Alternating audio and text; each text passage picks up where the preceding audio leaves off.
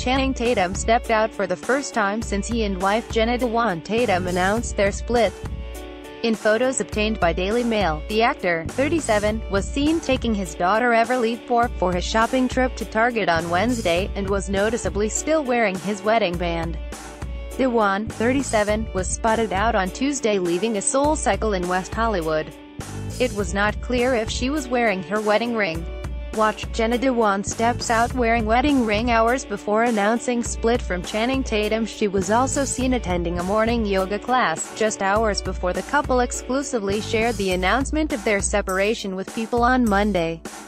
She was wearing her wedding ring at the time. The Tatums, who first met on the set of their 2006 movie Step Up and began dating shortly after before tying the knot in 2009, announced they were separating after nearly 9 years of marriage in a joint statement that was also shared on their social media accounts.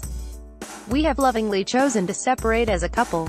We fell deeply in love so many years ago and have had a magical journey together.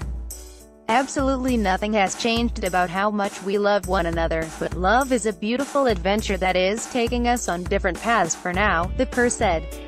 Related, Channing and Jenna Dewan Tatum get extreme, yet adorable, makeovers from daughter Everly. "There are no secrets nor salacious events at the root of our decision, just two best friends realizing it's time to take some space and help each other live the most joyous, fulfilled lives as possible.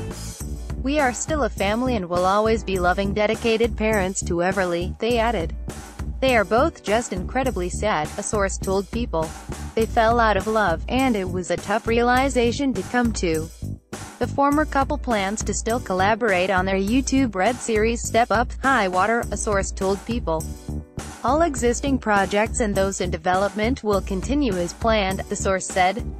Tatum and Dewan serve as executive producers on the series, which premiered on the online platform in January and follows the lives of students at a competitive performing arts school.